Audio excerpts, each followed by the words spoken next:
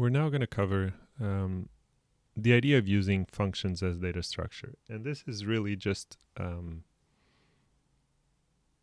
implication of being able to, when you create a function, it actually captures whatever values are declared above. And we saw that when we introduced the idea of declaring nested values. Sorry, nested functions, right? So if you recall, actually, let me now rec it. Funcs as data structures. Code. So now we have this example. And what I wanted to show you is, even before we start that, so if you recall, we had laying rec. What we did was we had a function definition that was called count up to or something, and it had a n or down to. Maybe it was down to. And then what we did was, see if I remember. You did n and then count down to, and you would do minus n1. Oh no, up to. Right. So that was the trick. Because this one you can very easily do it recursively, but we want to do is a up to, and we have a low and a high. And what we do is cons low, and then we do count up to, and then what we do is plus low 1, right, and the same high, and then what we had was conditional, and then if the low is greater or equal than the high, then you're done, and you just do list of low. Otherwise, you return the whole list. You add 1, right? And then you would do count up to, and you would do 1, 10, and this return rec it.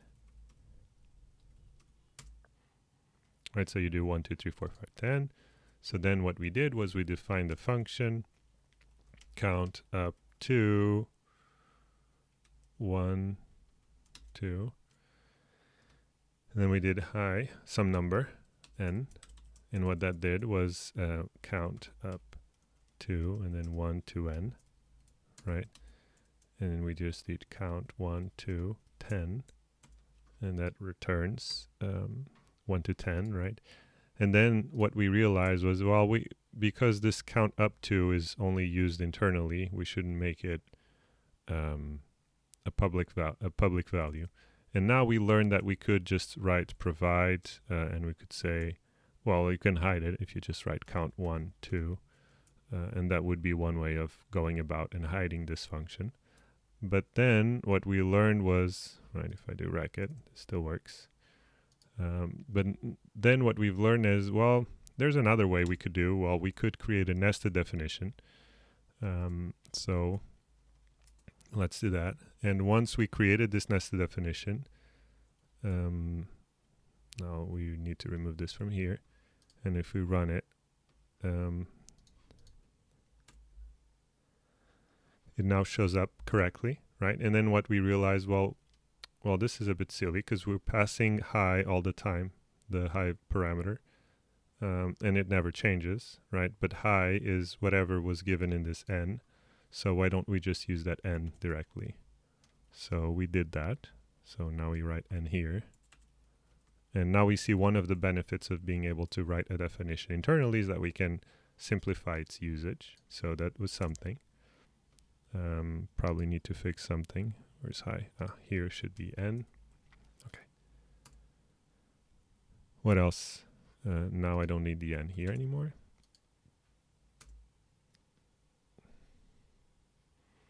Count up to. Here you don't need the n anymore. Okay, now it works. And so, but there's something subtle here, right? Which is, it means that whenever you call count 1 to whatever number, and if you do it with 20, you actually created this function twice. right? You create this function whenever you call this. It's just that in Racket, creating a function is something very quick, so you shouldn't be concerned about that. But basically, you created a function where the n is capture, right? So here, let me just call it again, right? Here, in the first call, oops, creates a count up to n equals 10, and here creates a count up to n equals 20. So internally we're creating two functions because one is capturing the n to be 10 and the second call n is 20. Okay, so this is kind of similar to when you have you know, a class in a programming language, object-oriented programming language, and you instantiate that class with multiple, you know, values that you pass in the constructor. This would be something very similar to that. You have a function, and whenever you call it, you're instantiating it, right? But the values are constructed upon creation time. Okay, so now what we want to do is, this next few slides, we're going to show you the power of that. Okay, what you can do with this idea of capturing values and returning functions. Okay, so first thing we're going to do is I'm going to write a function that returns the number 3. So I define two versions. Okay, I have one version that just returns the number 3, and the second version takes a lambda, has 0 parameters, and returns the number 3. Okay, so to obtain the value 3 in the first version, I just write 3 of 1, right? To obtain the value of the number 3 from function 3 colon do 2, I need to call it. And notice, because lambda doesn't have any parameters, calling it is just writing the name of the function, putting parentheses around it. Okay, so now I should see, let me kind of comment this out. Now I should see the number 3 printed out twice. Okay, right, because the first one we just assigned number 3 to it. Second version, let me just show what happens when what is bound is the lambda, right? A function declaration. Actually a function value. The declaration creates a function value, and that is what is assigned to 2. And finally you have this example where you call this lambda that has 0 parameters and you return the 3. Okay, so far nothing too surprising. Perhaps calling a function with 0 parameters is surprising, but or unusual. Okay, so we have these two versions. So now what we want to do is, I want to generalize this. Instead of creating you know, just a function that returns 3, I want a function that returns n, whatever that n is. So now I'm going to define a factory. It takes an n. What it does, it returns a lambda that when called returns that n. Okay, and now I can create another version of 3, which takes a factory and passes 10. Oops, oh, sorry, 3. And now, what is 3? And what is 3 when I call it?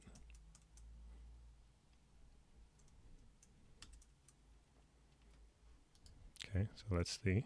Actually, let me comment this out because you've already seen what it is. So now if I run it, here I see that it is a procedure.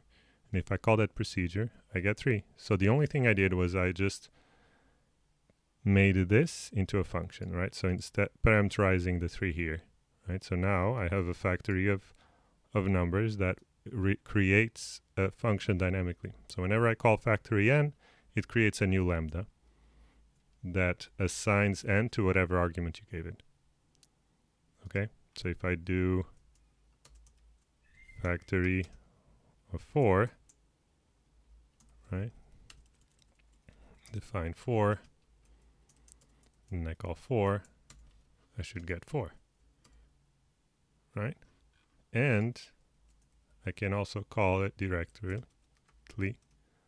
5. If I put 2 parentheses, it means I'm calling. Outside, I'm creating the function. Second one, I'm calling the function. Okay? So this shows that you can pass different parameters, which will create a different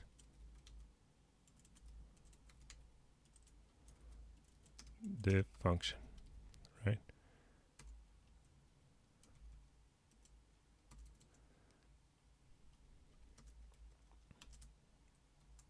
But since the return value is a function, we can call it directly, right? Okay, so in this case, I just created the whole thing directly.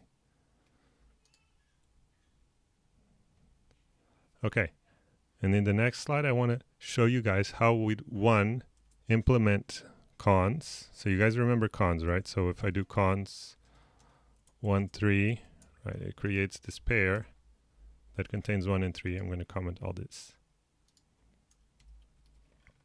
This is very important because this is going to show up in your homework assignment.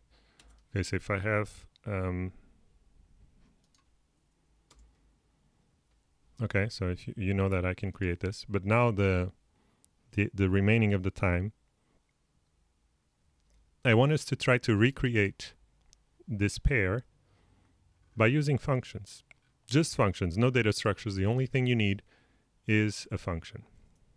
Or to put it another way, the functionality that we have, functionality is a terrible way of calling it, but this feature of capturing values when you create a function is very powerful, and with it, we don't even need data structures. Of course, programming languages have data structures, like Racket has data structures. As we saw, we have the structs and the lists, but theoretically, you wouldn't need them. It's just that it makes it faster if you use them. Okay, so now let's see how would one go about and create this notion of a pair just by using functions. Okay, so the idea is as follows. You define cons, right? And when you create cons, you pass it 2 values, x and y, or left and right, left and right. Okay, so what I'm going to do is I'm going to return a data structure that is just a function. So if it's a function, let's call it a lambda. Okay. And now this function is going to take a special parameter that I'm going to call the operation. Okay, and then it's going to have a value v. Okay, and then according to the operation,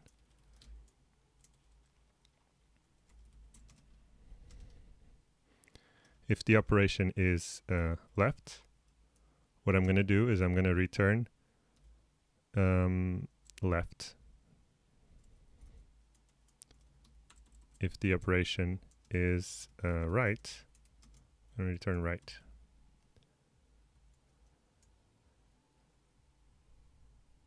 And next thing I want to do, otherwise, I don't really care, so I'm just going to return, what am I going to return?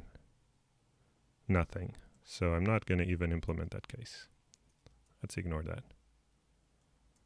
Okay. So we have just 2 conditions. One case when the thing is called left and right. So if I do cons of 1020, and if I call this, I just see a procedure, right? Okay, that's weird. So how do I use it? Okay, we need to redefine what cons with car means. Car is get left, obviously. So that takes a pair, p. And what it should do is, okay, so how do I call this? Well, this is a function that takes 2 parameters, an operation and a v. And I want it to return L, so that means I need to call, oh, actually I don't need this v. So I want it to return the left-hand side. So I want to do,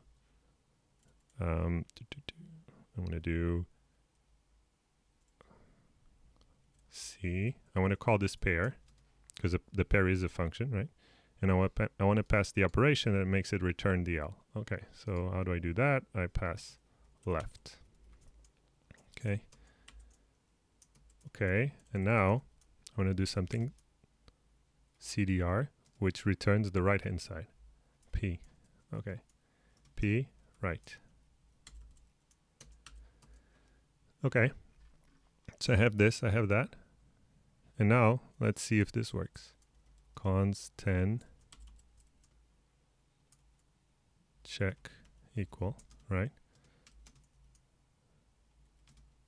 Car of cons should be 10 check equal CDR of 20. And this should be 20. See, where did I do something wrong? Oh, I didn't define check equal. Oh, I didn't define rec unit. I did rec unit. Require rec unit.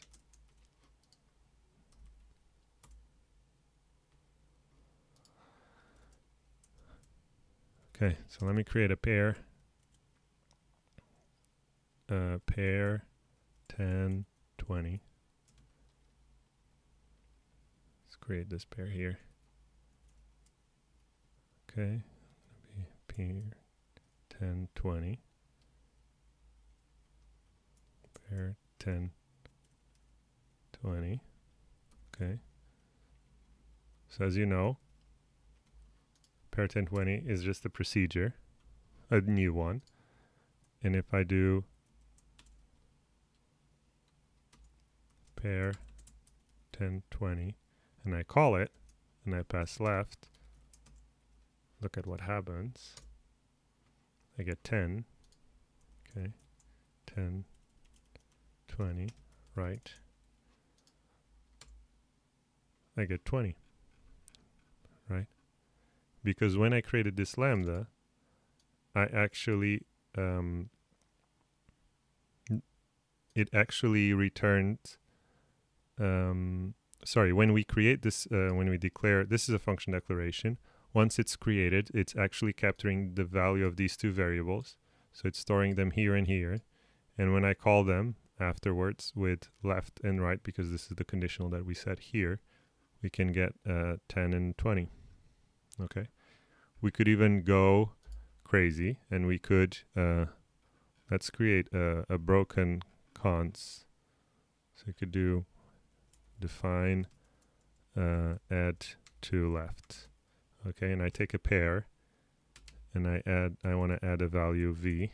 One thing I could do is, okay, so now I want to do something that when it takes p, okay, so I want to do, so you can think of this basically, this is actually an interesting idea, is at least to me, is the idea that when you program this way, you're kind of almost implementing an object-oriented way.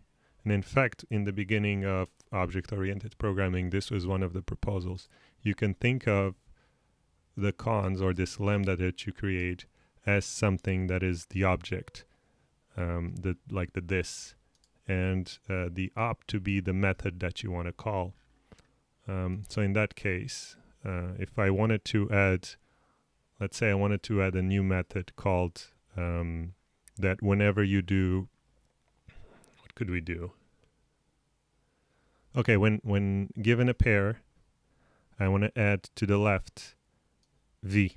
Okay, so I want to do, I have an operation here, and when, okay, so if it's equal to left, okay, what I want to do is plus p left. I want to call the method under quotation mark left, and I want add v. Okay, otherwise I just call the operation on the pair itself. Okay, so what we're seeing here is that given a p, which is again this function that represents a pair, we're kind of extending a method, or we're adding a new method to that object. So we're extending the object in this way. So let's say I have this, and I want to do define, make it the things a bit clearer. P to be 2020. Okay, so one way of adding P to 2020 is by doing add to left of P10, 20, and I add 10. Actually, let me make it 15, so it's a bit clearer what's going on. Okay, so I add 5, 5 to 10, 5 plus 10, this becomes 15. Now I want to do car of this, and then I want to do car.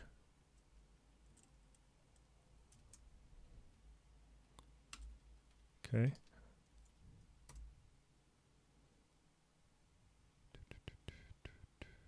See what I broke here. Con, P left, this is P up. Where's the error coming up?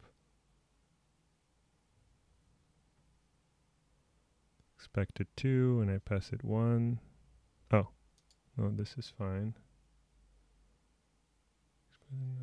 Does not match, so equal. Oh, wait. Silly me. I have to say that the op is left. Okay. Okay, so now let's see what we did. So here, so far, everyone understood, I hope. And now what I did was I showed you guys extending a pair, or extending the behavior of operation left of a given pair. Okay, so what we did was now we are redefining what left means, and because we have access to the old pair, what we do is we return the old value, we add v, right? And now I show you guys that if I call add to left and I pass a regular pair that I had before, 10, 20, and I say add to left 5, what I get is, let me clear everything.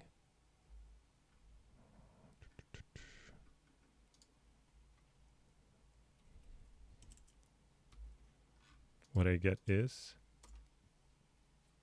15 and 10. So we added the 5 there. So I'm using the same original car and CDR. I didn't change those. What I changed was the behavior of the pair so that it adds to the left a certain number. Okay, and I hope this inspires you to do the first assignment of homework 2.